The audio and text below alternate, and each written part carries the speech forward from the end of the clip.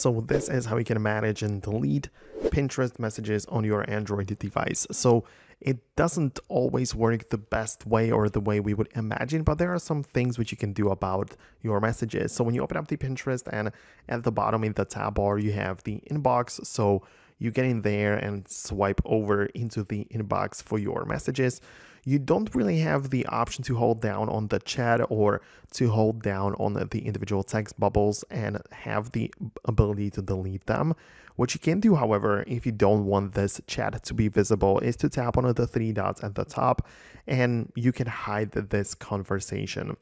It just means that it's not going to show up in your Pinterest inbox anymore. It's not going to be part of your app, but it cannot really be fully deleted from the history of the app and from your account. So you will be able to retrieve it back if you wanted to in the future, but it's not going to stand in the way. It's not going to show up every time you go in there, and it is a useful way to move that away, to perhaps delete it from a site. So perhaps it's going to be good enough for you. So let me know below in the comments if you managed to fix it or if that's a good enough solution for you. Go ahead and let me know about that, but most definitely subscribe so you never miss future tutorials and videos about Androids, Pinterest, iPhones, and stuff like this.